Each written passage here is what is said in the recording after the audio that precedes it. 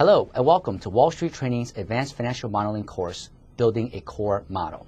The goal of this course, the Advanced Financial Model Core Model, is to build a fully integrated 5-year financial statement projection model in which we will project 5 years of income statement, balance sheet, cash flow, as well as the debt sweep to balance the model and the interest schedule to eventually integrate the entire model.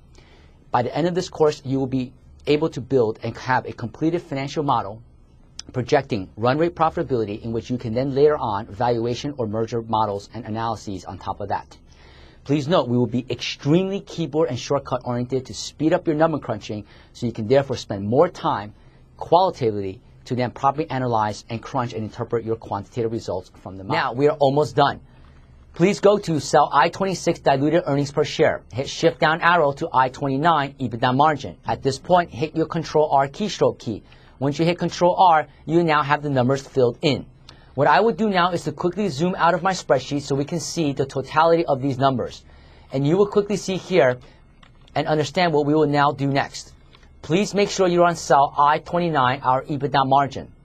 On cell I-29, our EBITDA margin, you will hit Control Shift up arrow several times until you get to cell I-9. Please make sure you have fully selected everything from cell I-9 to cell I-29. Of course, this is your new best friend, right? Control R. You will hit Shift right arrow through column M. Shift right arrow through column M and hit Control R. Did I not tell you Control R was going to be your new best friend, huh? Now, look at how easy this was, how easily you created your entire 5-year income statement.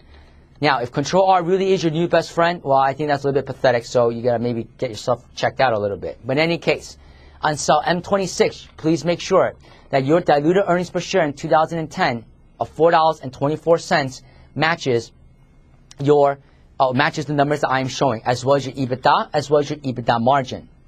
At this point, let's take a quick break, and when we come back, let's go ahead and figure out our numbers on the balance sheet. So again, take a quick break, and when we come back, let's go to the balance sheet. See you in a bit.